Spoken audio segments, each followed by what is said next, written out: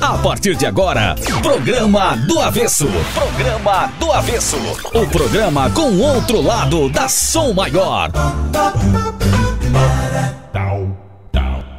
Oferecimento: Bistec Supermercados, muito mais que economia. Cardio Day, uma vida saudável começa por você. Heraldo Construções, Atlantis Resident, Spirit of the Sea. Freta, quinzena casa completa freta. Toda loja em até 10 vezes sem juros. Natal Metropolitan Center, o mall mais lindo da cidade. Entre-se e encante. Saint Beer, converta-se a boa cerveja. E Unesc, experiência que tem valor. Venha para a Unesc, a nossa universidade. Arraste os tímpanos, estão lubrificados, a mente calibrada, segura na cadeira, ajusta o volume do rádio, sintoniza direito a bagaça, que tá começando aqui na Rádio Som Maior, anda na linha, já começa por aí, anda na linha. Pra andar direitinho, fazer as coisas corretas. Ah, é? Você acha? Eu acho que sim, né? Você acha que faz as coisas corretas? Eu faço, eu busco fazer. Busca? Às vezes não consigo, mas busco buscando fazer não significa que a gente está fazendo alguma coisa correta. Exatamente, mas estamos evoluindo buscando. Mas tem gente que busca errado. Errado? Ai, ai, ai. Programa do Avesso hoje é terça-feira e vamos perguntar que dia é hoje antes de apresentar que dia é hoje? Então vai, nossos que dia é hoje, convidados? Agora no Programa do Avesso, os fatos mais importantes do dia que você não precisa saber. Sério mesmo? Mas pra que isso? Ainda faz eu perder meu tempo. Ah, podia tocar uma música, né? Ai, vamos jogar baralho. Notícias que você não precisa saber. Programa do Avesso.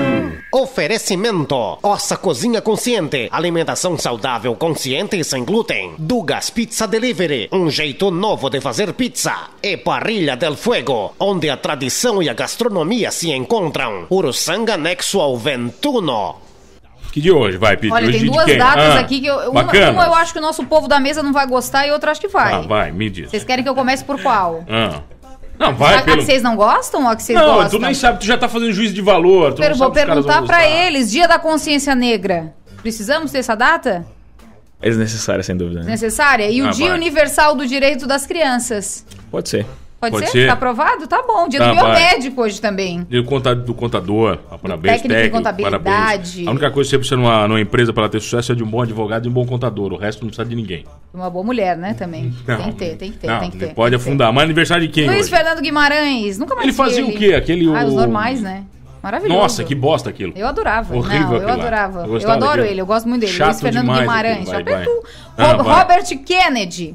Político, irmão do presidente Kennedy. Tá, que eles morreram todos. Sabia que tem uma teoria de conspiração da história dos Kennedy que morreram Família tudo, Kennedy? Né? Não, morreu tudo. Tudo amaldiçoado os Kennedy. Sério? Tudo, vai. Quem mais? Não conheço mais ninguém. Não sei quem é o Caio Junqueira. José Revueltas, autor, ativista mexicano. Também não sei quem é. Tá? Inventou a bomba de ar. Otto von Hansen, alemão. Também não sei quem é, vai. Conservadorismo, sabes o que é? Eu não sei, eu acho que eu sei. Perguntar pros nossos convidados, hoje o Programa do Avesso pega a direita, vai pelo lado direito pra entender mais ou menos como é que funciona esse movimento. Segue que a direita é livre, né? É movimento ou é posicionamento? Deus, né? Como é que a gente pode falar? Bom, eu me chamo Lucas. Eu já vou te apresentar, quero saber se é movimento ou posicionamento, Lucas. O conservadorismo é o curso natural das coisas, eu diria. Curso natural das coisas? Exatamente. Lucas Campos, hoje aqui com a gente no Programa do Avesso, tudo bem? Tudo bem, Pete, satisfação em estar aqui com vocês. Muito prazer mesmo. Jonas Bressan. Oi, pessoal, prazer estar aqui, Pete. Espero que a gente possa aí discutir bastante. Quem sabe brigar um pouquinho também. Sempre tem briga, sempre tem treta quando fala em conservadorismo. Ultimamente tem se falado muito, né? Sim, normalmente. Pode falar ou da treta? Não, da treta não. Não da treta. A treta dá audiência legal pra rádio, né? Então vamos fazer isso, claro. Nem que a gente invente uma aqui. Yohan Cardoso, o mais novinho do grupo. Yohan, tudo bem? Tudo bem, boa tarde. Respondendo a pergunta ali, eu acho que conservadorismo seria preservar os valores da filosofia grega, do direito romano e a moral judaico-cristã. Basicamente isso. Só isso? Falou valores, moral, já começa a treta, né? Aí já começa. Hoje a gente recebe o grupo Coalizão Conservadora aqui no Programa do Avesso. Tá, mas ser conservador não é viver no passado e não olhar pro futuro? É antigo? Retrógrado? Isso é o que as pessoas falam normalmente. No Brasil isso ganhou uma conotação um tanto ruim, né? Um conservador. Eu fiz Direito, né, aqui na Unesc, então era muito comum o pessoal dizer assim, olha, o nosso TJ é muito conservador. Né? As instituições brasileiras são muito conservadoras, mas ninguém sabe direito o que é o conservadorismo. O conservadorismo nunca foi viver no passado. mas sim preservar aquilo que é clássico, aquilo que é bom, as instituições que fizeram bem para a nossa sociedade, mas também sem deixar de observar mudanças, as necessidades da sociedade atuais. Então não tem nada a ver com viver no passado, não. Tem a ver com preservar aquilo que é bom, avançar naquilo que precisa ser modificado. Eu diria que o conservadorismo ele é mais cético e pessimista em relação ao progressismo. É aquele mais pragmático? Não é que nós somos retrógrados, nós somos mais cautelosos e mais pessimistas, meus céticos, eu diria, em relação àquilo que se tem por novidade. Não que nós largamos, então, abrimos mão da novidade. Não é isso. Nós conservamos os valores conquistados ao longo da história, os valores judaicos cristãos, e trazemos para nós agora, para o nosso mundo, o ceticismo e o pessimismo como algo mais ponderado, para que a gente não venha cair em extremos, em polarizações. Então, quando nós entendemos o que é o ceticismo e dentro do conservadorismo, nós conseguimos abarcar melhor esse conceito. Então, nós somos não adeptos aos movimentos revolucionários, nem ao movimento progressista no que tange a valores morais, principalmente. Tá, mas ser cético não significa ser negativo. Não. Não é essa a relação. Não, ao contrário, é cautela, né? Cauteloso. Cauteloso. Me dá um exemplo claro, por exemplo, de uma atitude conservadora para um movimento revolucionário. Por exemplo, uma atitude conservadora. Nós somos pessimistas em relação à nossa segurança, Nós entendemos que devemos andar armados porque a qualquer momento, sobretudo num país onde nós não temos o armamento como valia, então a minha casa pode estar bem segura se eu estou armado, porque eu estou esperando, eu sou pessimista em relação às outras pessoas, Eu não estou esperando que alguém venha aqui, entre na minha casa e me dê flores. Eu estou esperando que a pessoa, se é uma pessoa no quesito de mal, ela vai supostamente estar armada, ou um bandido, etc. Como você pode ver na rua, como acontece normalmente por aí, a bandidagem que está rolando no Brasil hoje. Ô Lucas, o Brasil é um país conservador? O Brasil, a nação brasileira, o povo em si é conservador, mas o estamento burocrático que rege o Brasil, ele não é. Ele é progressista, sem dúvida. E Criciúma?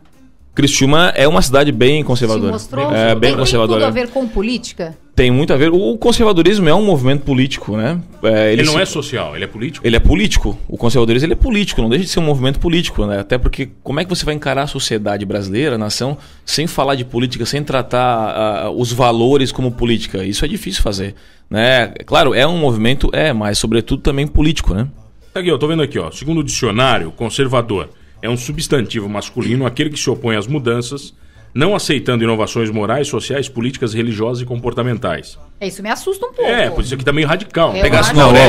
O que me assusta... Olha só, o que me assusta muito é você procurar um dicionário para ver essa definição. Mas se eu procurar um dicionário, eu vou achar Estão falando mal do dicionário? Com certeza. Com certeza faria isso.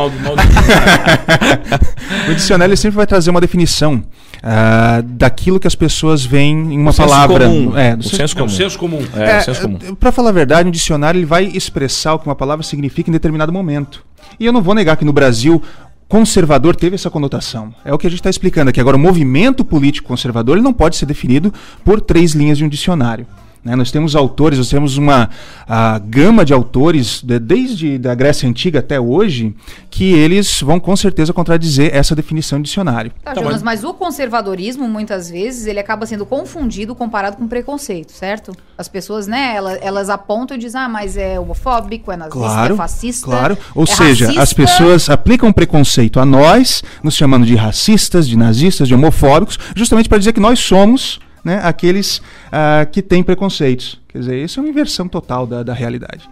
Eu quero mais exemplos, de atitudes conservadoras. Você falou da arma, beleza. Do mundo atual. Do mundo atual.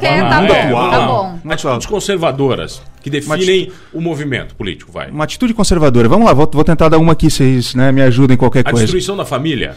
Olha, destruição da família é uma ótima, né? Família, pode ser. Que nome forte, destruição da família. Olha só, a família, ela é algo formado durante séculos, As pessoas formaram as famílias.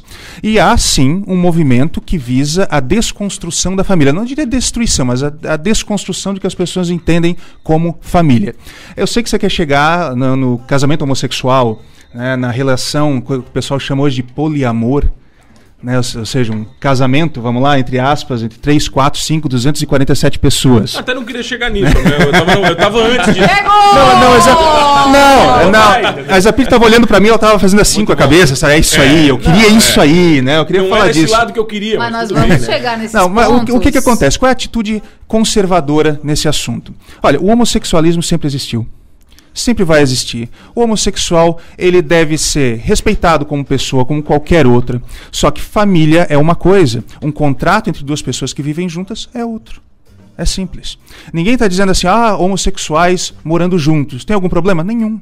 Tá, mas não é família, segundo vocês? Nenhum. O problema é o seguinte, você querer fazer com que as instituições religiosas, por exemplo, reconheçam isso, sendo que elas têm, né, como firmamento de fé, a família entre homem e mulher. Isso não pode acontecer. A mudança desse dogma, é isso? Então, quer dizer, contra esse... Claro, agora... Pode falar. Isso passa pelo veio legal. Né? Quando você diz para mim que eu não posso... você pode, então, cultuar a Deus, ir na sua missa, né? Prestar o seu culto religioso a Deus tranquilamente. Mas a lei, legalmente, vai dizer que as igrejas devem aceitar os casamentos homossexuais, certo? Uma vez que elas ferem esse ponto, eu já fico impedido de fazer o meu culto, porque está abarcando já um lado do qual eu não concordo, certo? Do que a minha religião de fato não permite, ou aquilo que ao longo da história foi construído. Perceba que legalmente tentam destruir os valores que foram adquiridos ao longo da história. Eles não vão dizer o seguinte: não, nós proibimos você de cultuar ao Deus de vocês. Não, eles não vão fazer isso. Eles vão fazer isso legalmente, de modo que eu não consiga cultuar legalmente o meu Deus. Porque se algum homossexual, na sua liberdade, entra na igreja, como ele pode fazer à vontade, mas no momento em que ele se sujeita a estar na minha igreja, na nossa congregação, ele precisa estar formalmente legalizado ali. Então nós não podemos aceitar uma prática que há milhares e milhares de anos se deram ao longo da história, que é ao casamento não homossexual. Nós não permitimos o casamento homossexual. Não é uma coisa que se faz na igreja, né? Isso não é nós estamos dizendo, isso é a história da religião, diz isso em qualquer uma das instâncias, né? Agora, legalmente falando, teve um caso muito interessante no Colorado, né, nos Estados Unidos, há alguns anos. Não sei se vocês acompanharam isso. Né? Um casal homossexual, ele foi até uma local que faz bolo? Boleria. Confeitaria. Uma confeitaria. E eles queriam encomendar um bolo para o casamento, isso no Colorado. Né? E eram 2 homens. E o dono... Eu me lembro disso. Ele disse, olha, infelizmente eu vou aqui te indicar outra pessoa para fazer, os meus valores religiosos não me permitem que eu assim o faça, então você fica à vontade para procurar outra pessoa. Quer dizer, o pessoal entrou com um processo contra esse empreendedor, dizendo, não, ele vai ter que fazer. E, se não me engano, no ano passado, no início desse ano, a Suprema Corte... Ele teve que fazer mesmo ou não? Ele acabou não fazendo, né? Mas o casal homossexual ganhou até a Suprema Corte americana.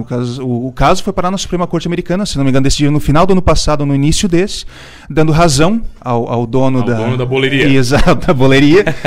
Porque, logicamente, isso fere a individualidade dele. Ele não disse o seguinte, olha, vocês 2 não podem se casar. Ele disse, olha, eu não vou fazer o bolo. Eu não quero fazer. Minha empresa, minha Isso, a minha empresa não pode fazer. Só que, da maneira que as leis são colocadas hoje em dia, daqui a pouco alguém pode entrar, sim, com um processo contra você, obrigando você a fazer coisas que você não quer. Impedindo o culto natural de uma igreja, por exemplo. Como eu falei aqui. Esse é o pensamento conservador.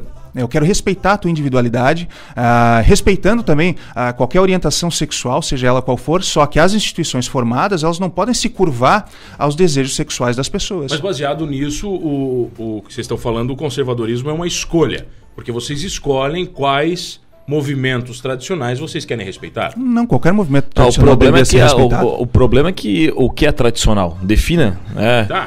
Porque da mesma forma que você está falando legal. Legal eu mudo a lei amanhã. Então, legal não é uma base... Por isso que... Não estou dizendo que é uma base que não possa ser modificada. Mas a gente tem instituições tradicionais.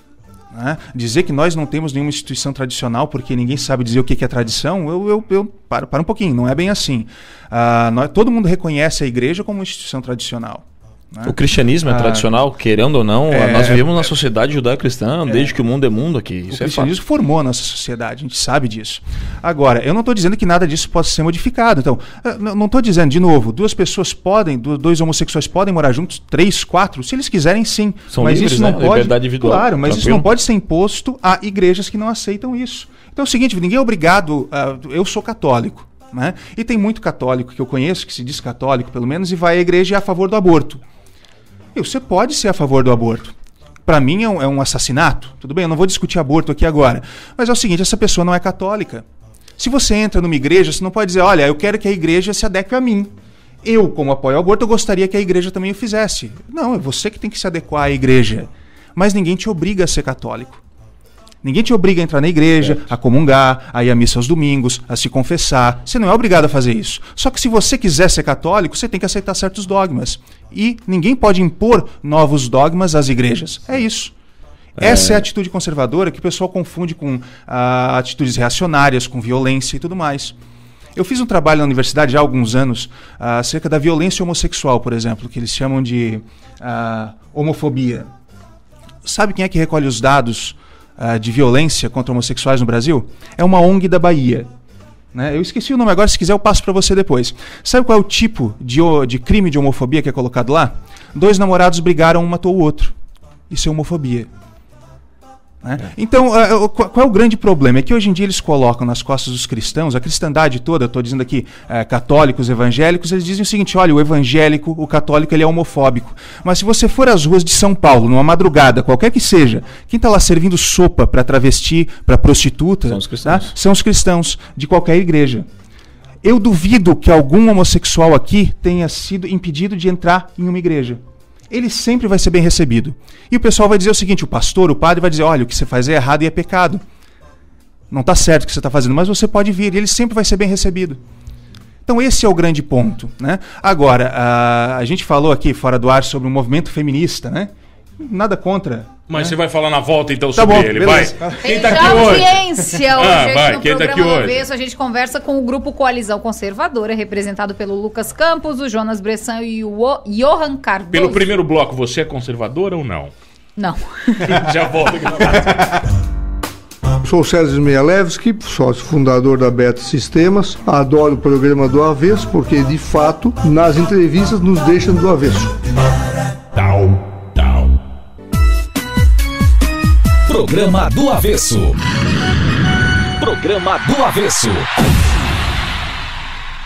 Oferecimento: Bistec Supermercados, Cardio Day, Heraldo Construções, Freta, Metropolitan Mall, Saint Beer e Unesc.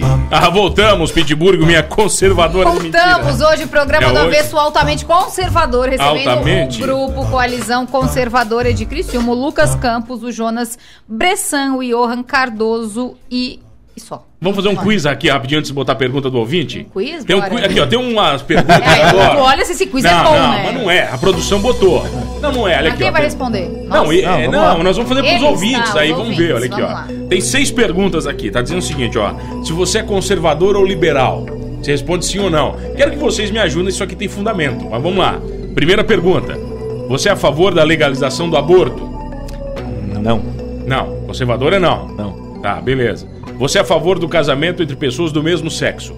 Não. Conservador não. Horrorosos. Não, você é a favor da pena de morte? Sim. Sim, tá. Você é a favor da prisão perpétua? Sim. Você é a favor da redução da maioridade penal? Sim. Você é a favor da legalização da maconha? Não. Depende. Não, acho que não deveria Não, haver depende, idade não. mínima. Não Tá. deveria haver Tem que ser idade menos. mínima. A pessoa com 13 anos cometeu um crime hediondo, se ela tiver consciência está fazendo, ela é uma pessoa isso normal, aí. ela pode ser presa. Você é a favor da legalização da maconha, cannabis? Nunca. Nunca. Haxixe, Nunca. Eles etc. e tal. respondem todos iguaizinhos.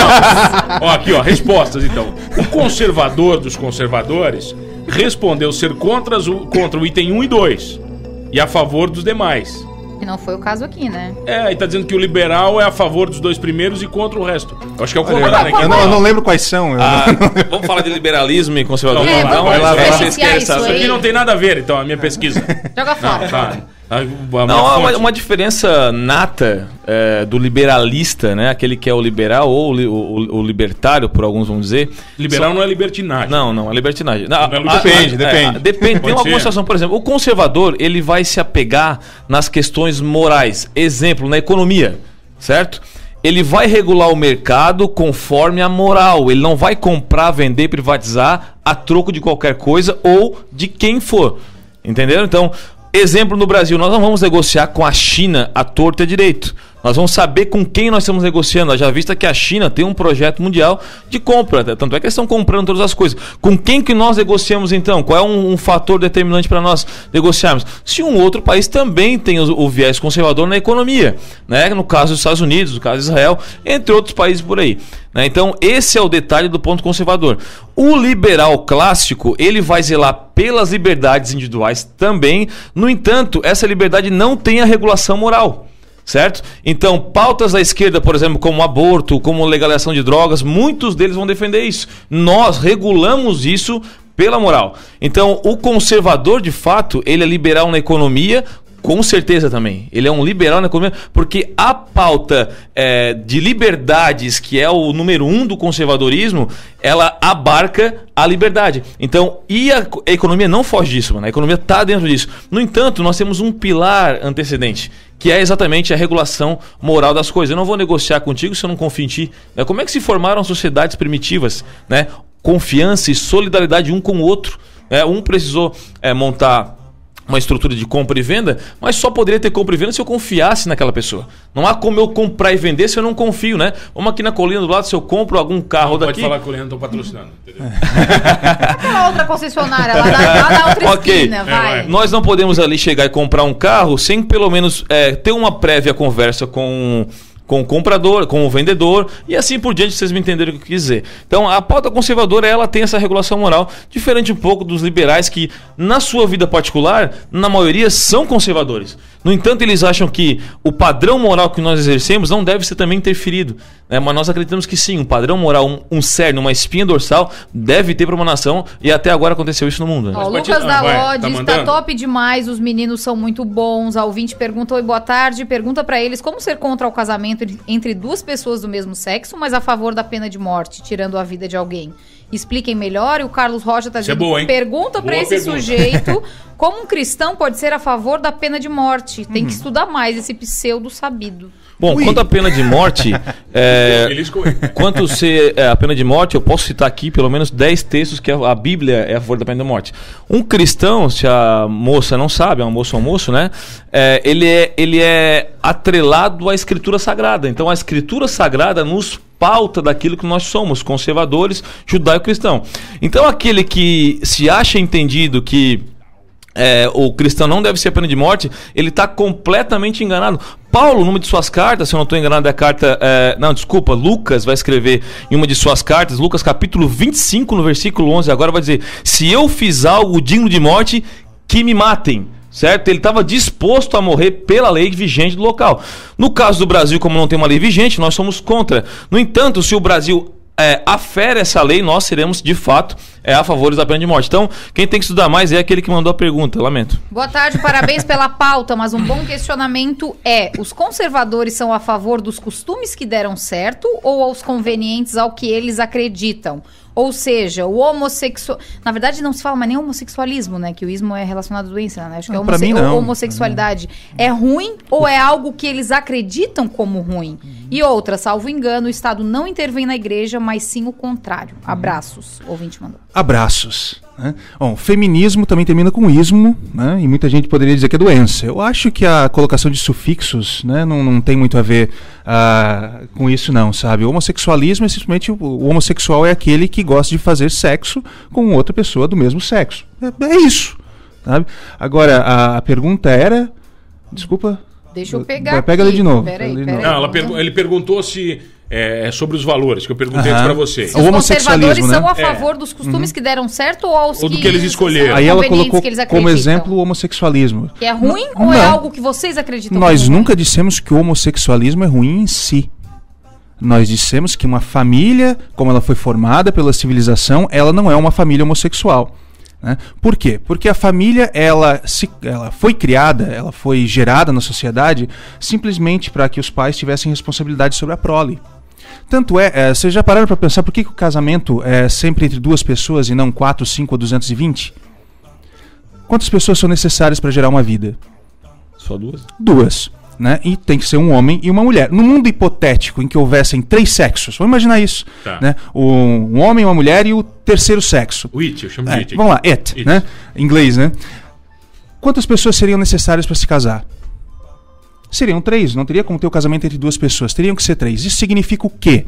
Que o casamento, na sua origem, ele existe porque ele pode gerar a vida.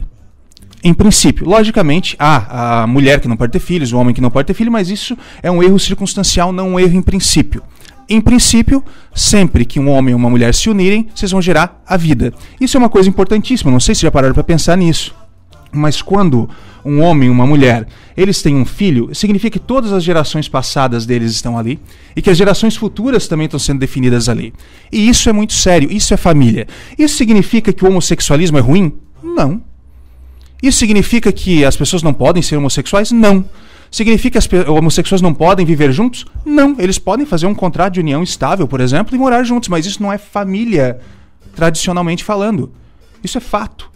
Né? Agora, isso não significa, de novo, que homossexuais não possam morar juntos e, sei lá, não tem problema nenhum. Uma coisa não tem nada a ver com a outra. Mas como é que vocês explicam as famílias que têm 2 homens com filhos, enfim, adotados e famílias felizes, muito mais do que uma formada por um homem e uma mulher, gente? Não, mas eu não disse que não.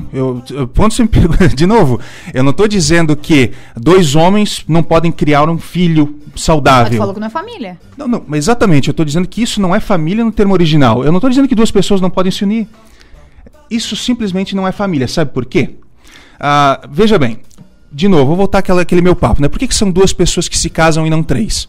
Porque existem 2 sexos e esses 2 sexos são responsáveis por gerar a vida. Imagine o seguinte... Você já imaginou casar com 2 mulheres?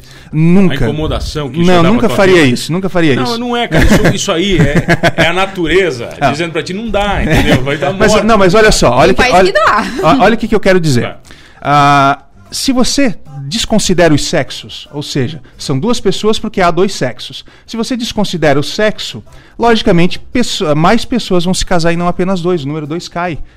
Tanto é que, no Brasil, quando se legalizou a união homoafetiva, 6 meses depois, eu lembro que eu ganhei uma aposta, ganhei uma pizza nisso, de uma colega minha da faculdade. Disse, não vai dar 1 ano, vai ter um casamento entre 3 pessoas. Não deu outra. No Rio de Janeiro isso aconteceu.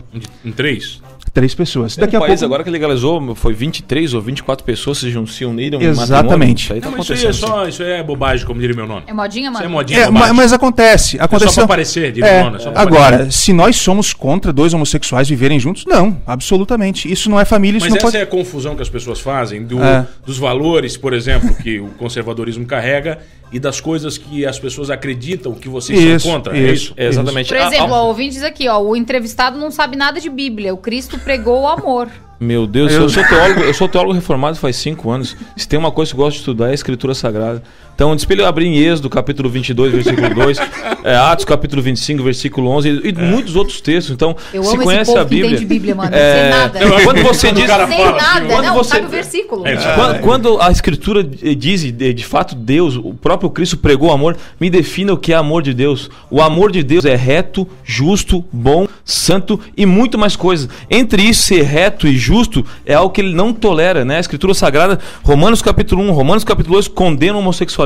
Isso não é verdade o que ela está falando. Então eu lamento, mas essa pessoa precisa estudar um pouquinho mais quanto à pena de morte. Né? Nós não estamos dizendo aqui que Cristo não amou ninguém. Cristo amou e continua amando as pessoas, esse é o ponto. Agora, trazendo o ponto do homossexualismo quanto à prática, essa é uma discussão de massa. A discussão primária, Manipiti, é a questão legal, porque tudo bem, nós podemos ter 2 pessoas se relacionando, isso não tem problema nenhum, tranquilo, nós aceitamos isso. Ninguém é contra isso, pelo amor de Deus. Como é que alguém vai ser contra, né? O problema é quando você traz pro âmbito legal, você daqui a pouco vai impedir de eu cultuar a Deus ou realizar a minha missa. Por quê? Já falamos isso no início. É preciso que as pessoas entendam o que está acontecendo e o que foi falado aqui até agora. Né? Exemplo, O camarada quer chegar a casar com outro cara, tudo bem, faz isso.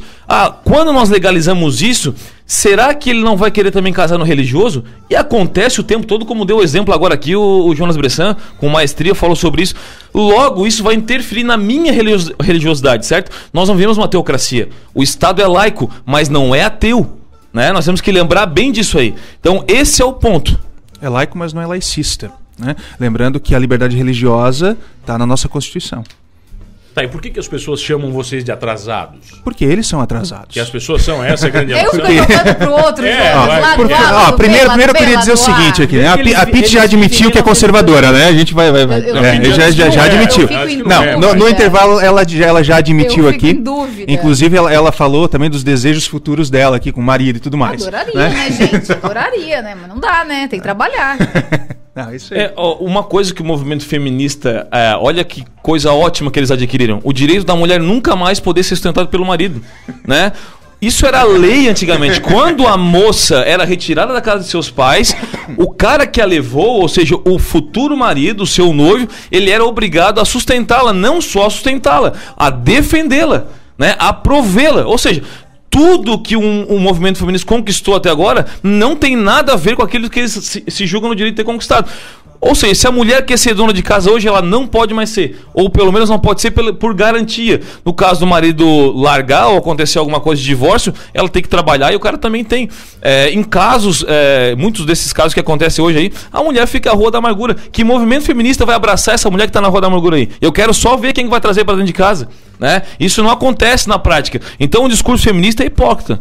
E quais são os valores, por exemplo, os valores atuais que estão se destruindo mais, que incomodam vocês no movimento conservador?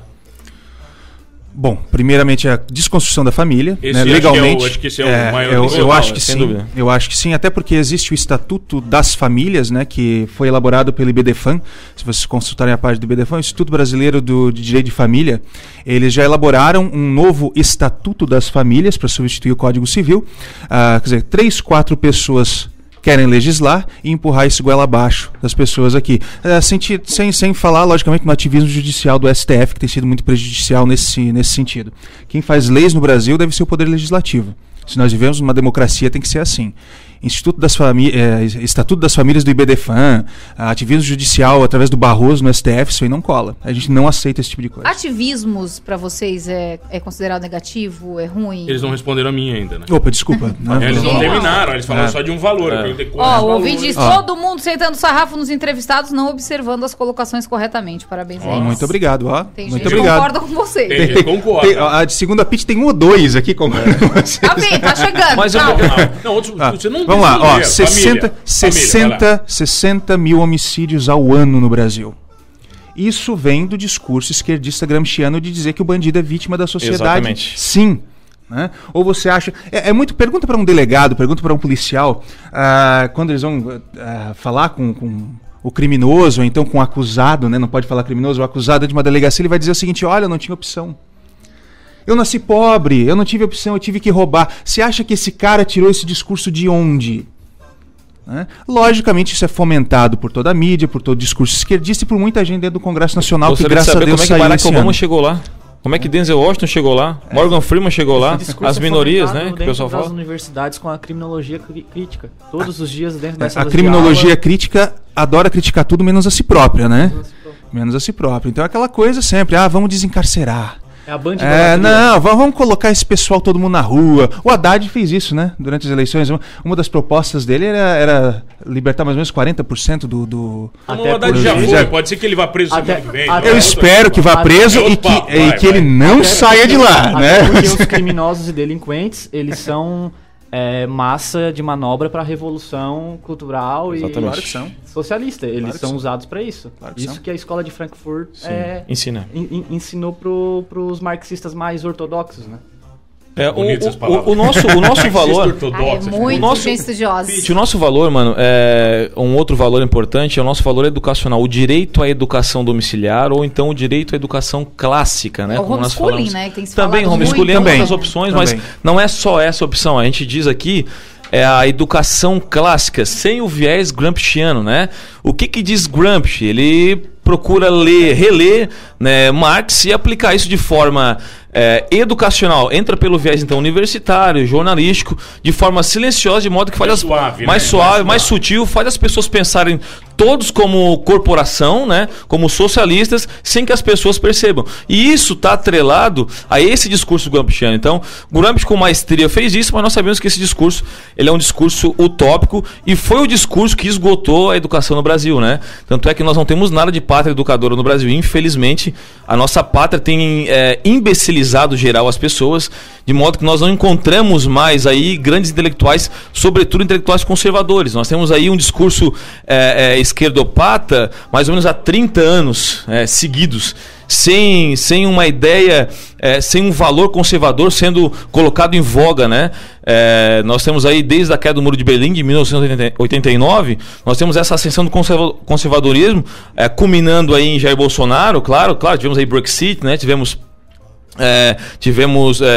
Donald Trump, né? Outros eventos que culminaram para chegar até Jair Bolsonaro. Então, esse veio gramsciano que toma a educação, toma a universidade, é o que nós precisamos desconstruir urgentemente, e não só desconstruir.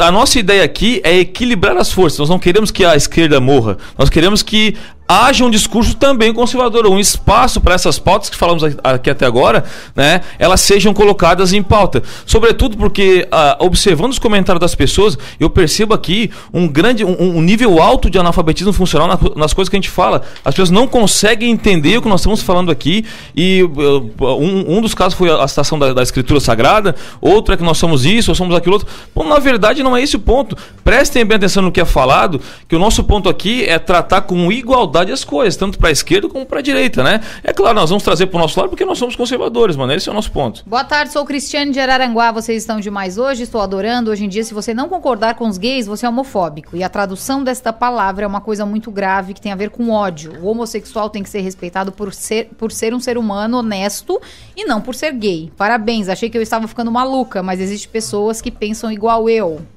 Isso aí.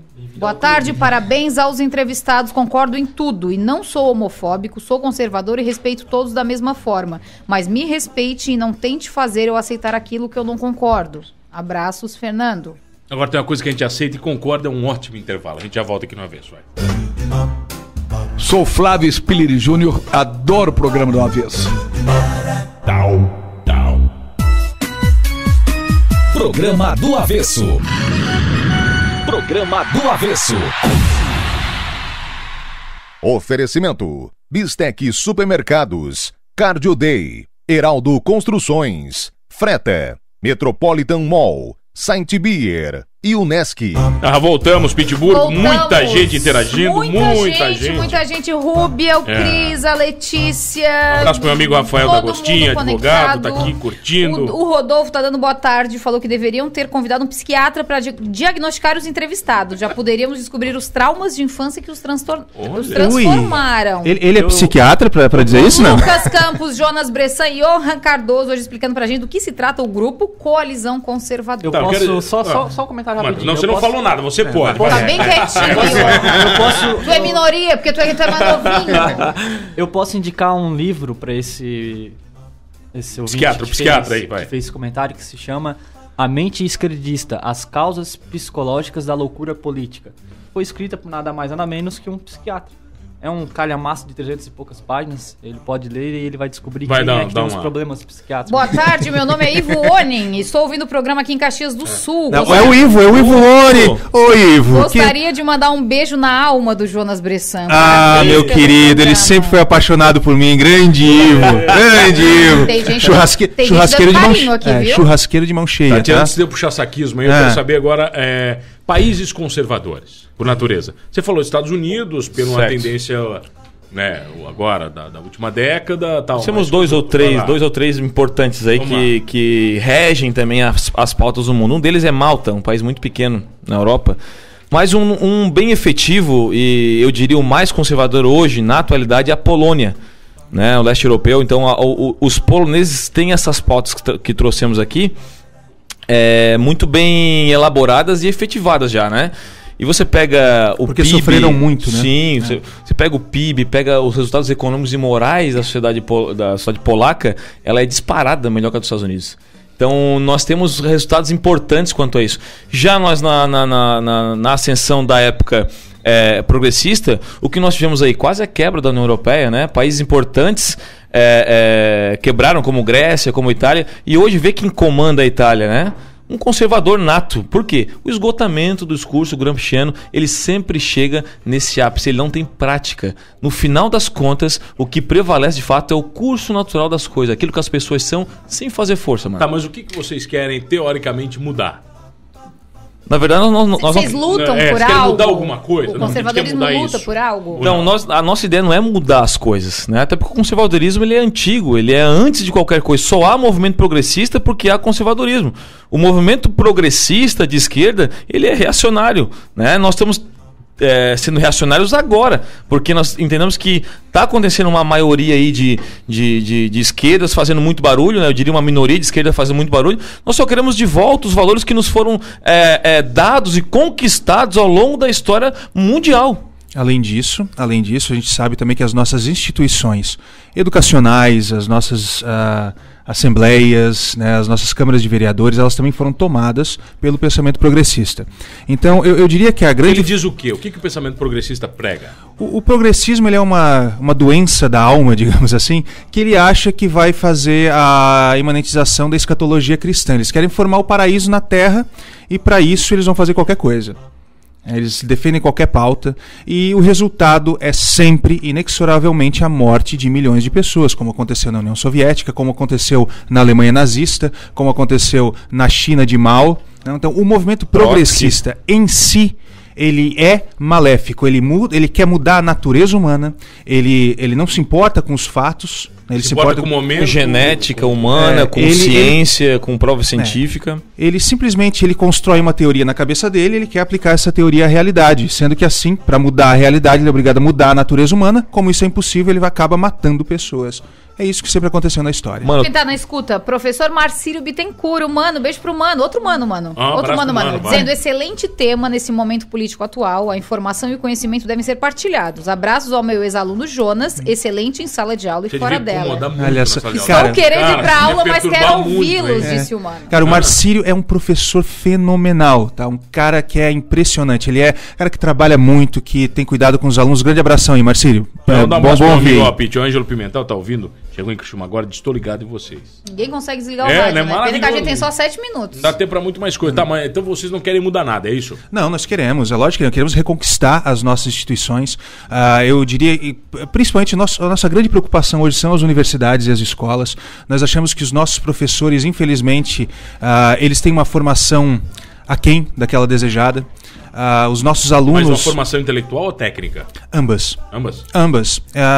Eu não posso fazer propaganda aqui, né? Mas eu fui professor de inglês por muitos anos, inglês e francês. E eu sei que na maioria das escolas, vocês sabem disso, escolas públicas e particulares, os professores de inglês não falam inglês. Os professores de português, muitas vezes, em muitas escolas, e eu conheço vários, são incapazes de escreverem um parágrafo sem cometer 10 erros de gramática. Há professores de matemática que não sabem matemática, professores de geografia que não sabem geografia, e isso, se não me engano, os últimos dados que saíram, nós estamos em penúltimo lugar no PISA, né? Antepenúltimo lugar no PISA. Enquanto nós não enfrentarmos o problema educacional de frente, enquanto os professores, de novo, não todos, né? Eu acho que até uma minoria que é assim, mas enquanto nós não enfrentarmos o problema educacional de frente, nós vamos continuar apresentando esses números. E enfrentar o problema significa também encarar as dificuldades que nós temos com os professores. Os professores devem ser chamados à responsabilidade também. Eles não podem ficar assim, olha, eu sou só um pobre professor que estou aqui e não posso fazer nada. Acho que a gente tem que mudar a nossa educação de maneira drástica. Eu não sei se isso é mais possível, tá? Mano, esse nosso discurso agora aqui, essa discussão, ela é da grande massa. Ela não é o discurso onde acontece a intelectualidade, né? Há uma elite intelectual esquerda que pensa o movimento esquerdista no viés educacional, como nós falamos aqui, via Gramsci, né? Então, esses professores, eles são formados nesse discurso marxista revolucionário, outros já são mais formados nessa linha gramsciana, que é mais sutil, mas todos eles são curtos em relação a algumas coisas. Não, claro, por suas culpas, provavelmente ditas, mas no meio que foram formados, principalmente também atrelados à grande mídia. Os jornalistas de hoje têm um pouco de dificuldade em transmitir aquilo que de fato é a realidade, né? Isso foi gerado através desse discurso ao longo dos anos. A nossa ideia não é tomar lugar nenhum, mas é ocupar também os espaços de forma igualitária, onde não haja só professores deste calibre esquerdista, mas também haja uma elite intelectual que forme uma elite intelectual conservadora e esteja também nesse meio fazendo os contrapontos, fazendo os paralelos. Eu não acredito, Mano e Pete, que haja qualquer assunto que não exista contraponto. Todos os assuntos existem os seus prós, os seus contras, né? Os seus contrapontos. É necessário um equilíbrio de força hoje e nós precisamos estar ali dentro. O problema é que no Brasil, nos últimos 30 anos, não se formou uma elite intelectual conservadora para se formar esses professores também. Mas por pensarem tanto e terem tantos argumentos, vocês já se questionaram se estão errados? Claro, o tempo todo. Daí? Que conclusão que vocês chegam? Olha, a gente sempre tenta buscar aquilo que é correto, aquilo que é verdadeiro. É muito comum, assim, eu e o Lucas, a gente discutir e discordar em algumas coisas. Olha, o Jonas, eu discordo com você nisso aqui, eu discordo com aquilo lá, porque é assim, assim, assado.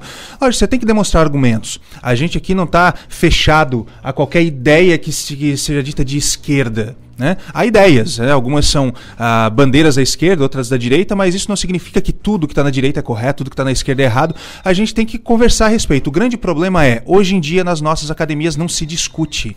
Você simplesmente pega isso como premissa, não discute mais. Toma como verdade.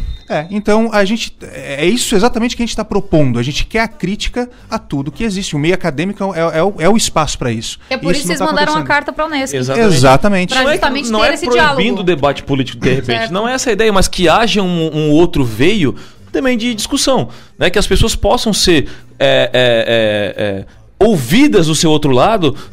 Por exemplo, se eu sou conservador, mas o meu professor, tudo bem, ele tem um viés de esquerda, não existe neutralidade. Isso é fato, ninguém é neutro, isso é um mito, né? Hermann Doiver já vai dizer isso no século passado. Isso não existe, isso é um mito.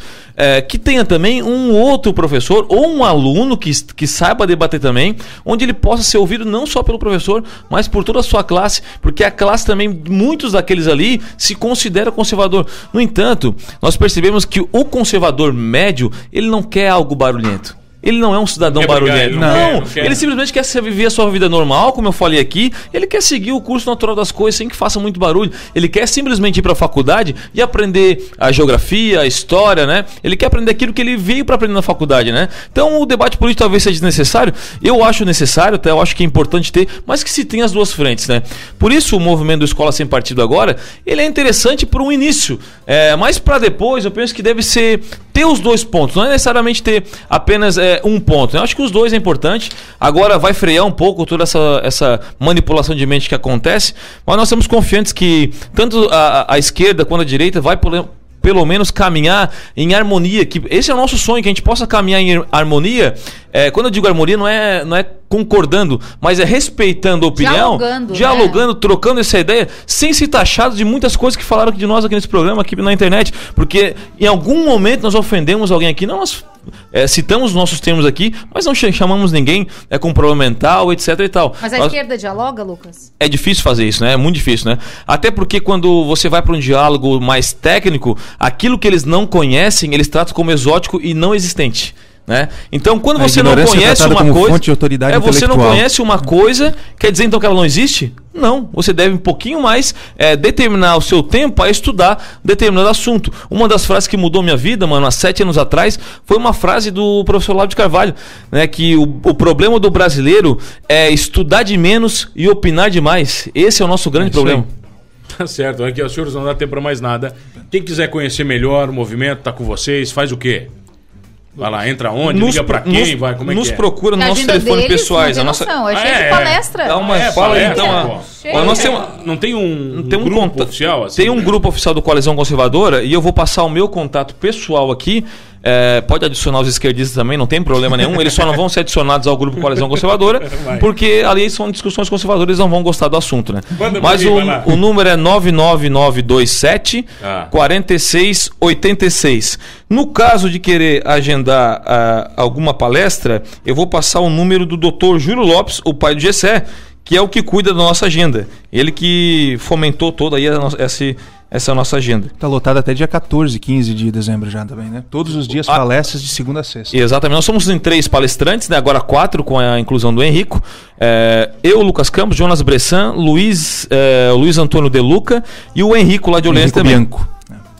Vai lá. O número do Dr. Júlio para agendamento de palestras é 99978 0468. 68? Bom, olha aqui, se você perdeu o avesso, né, não anotou esses números, curte a reprise que vai estar lá, entendeu? As informações para você. 8 horas nossa reprise. Ah, hoje tem reprise? Hoje tem reprise. É isso, fechou? Acabou. Vamos fazer o que agora? Tô com fome, mano. Tchau.